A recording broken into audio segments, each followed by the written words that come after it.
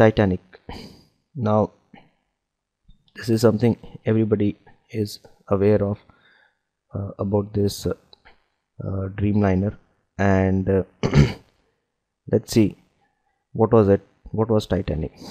So here's a reference to the Titanic at Wikipedia. So let me just open it up for you. So this is the Wikipedia page which describes about the RMS Titanic.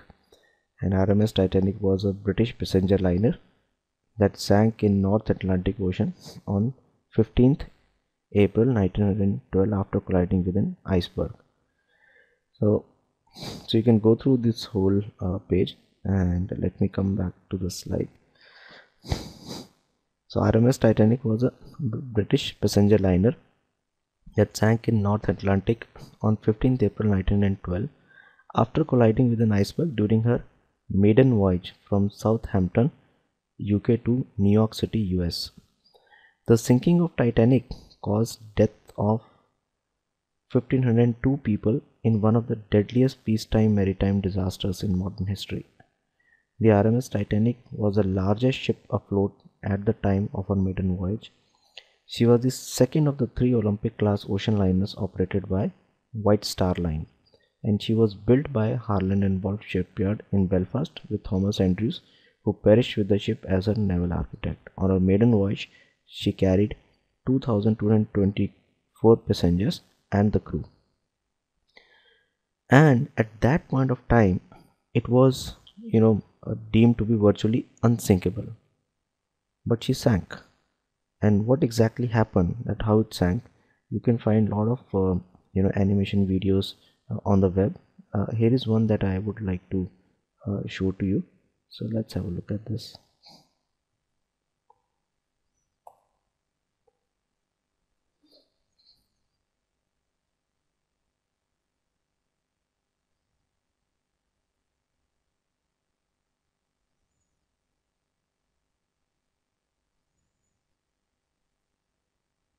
India still kills 1.1 million children annually in developing countries.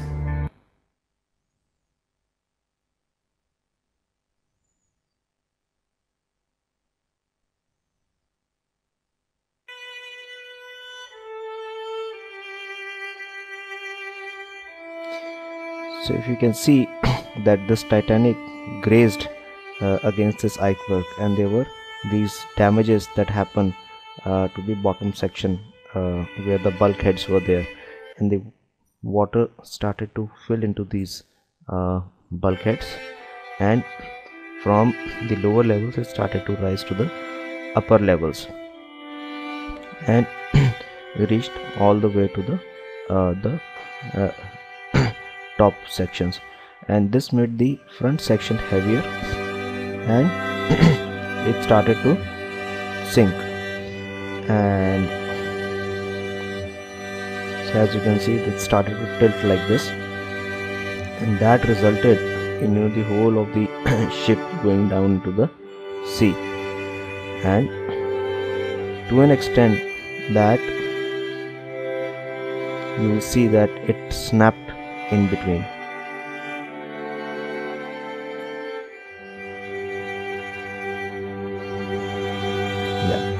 So it snapped, and then it went all the way down. Now, so then there are a lot of other animations, you can have a look at them. But the main thing is, why did it sink? So the reason for sinking, there were human reasons and there were technical reasons. The human reasons were the errors committed by humans, that is in terms of let's say the communication that came in, right, or the way they reacted to the information about the iceberg, all that stuff. So we are not looking into those parts. Let us look at the technical reasons. The technical reasons in terms of the design flaws and in terms of the material flaws. So what was wrong with the design?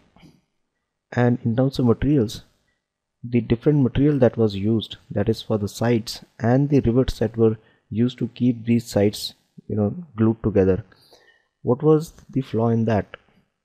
And of course some of the other reasons, like the ship management itself. For example, the number of lifeboats which were there on the ship could accommodate less number of people than there were on the board.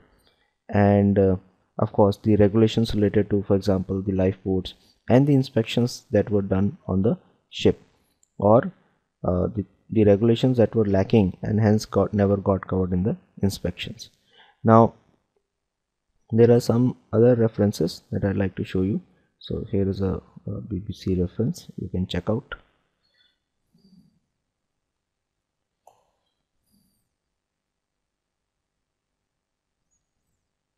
So it gives details about, all the various reasons that, why did this happen, and what were the various reasons for it. That is the design flaws and the material, the quality of the rivets, right, all that stuff. And also at history.com you can find out more details.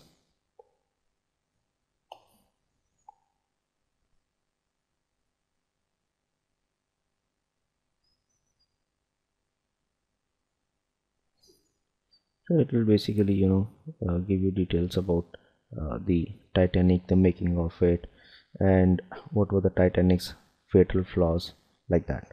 Okay, all right. So now you might be wondering that why we are discussing Titanic in a software testing course. So it will eventually become clear, so just stay put with the details that I'm sharing for now. And if you look at the design flaws of the Titanic, it has been through these references you can find out that how did the flooding of the whole ship happen. As we just saw in the animation, the height of the bulkheads did not reach the deck above, so it was extending only 10 feet, that is 3 meters above the water line. So when it struck the iceberg, the 5 of the 16 compartments breached, causing the bow to dip, which in turn forced water into the remaining compartments, and as a result the front bottom got heavy, right, and it started to sink. Now this kind of a design flaw has been, that is the height of the bulkheads has been, and not only just the height of the bulkheads but also making them watertight from the top. So and a lot of other things. So they have been incorporated into later ships. That is, they have now extended the height of the bulkheads. They have made them fireproof. They are fitted with a second internal hull to make both more impact resistance, so that if one breaches, there is still another one which can act as a backup. And the ship's bulkhead also became watertight on all sides by stretching from deck plate to the deck head, that is floor to ceiling. They were watertight, so spilling over from one to another could be prevented. And the material flows, so now if we see, it has been in these references said that reinforced steel plates held together like glue by millions of rivets. That's how the ship was made. And the metallurgical and mechanical tests showed that it was brittle at ice water temperatures and cast doubts about the quality of the rivets. So if you go and look into the history of making of Titanic, it was one of the most famous, most advanced and most luxurious passenger liners of that time. And there was a lot of drive in delivering it fast. And so the materials that were coming, there was pressure on the getting those materials fast. So for example, the rivets that were used, there were a lot of rivets that was needed, and the pressure to have the deliveries of those rivets coming more frequently may have led to the compromise of the quality of the rivets. So I did not get any references in this in these two references whether there were frequent tests that were conducted, or what kind of tests that were conducted on these batches of the rivets to make sure that their quality is consistent.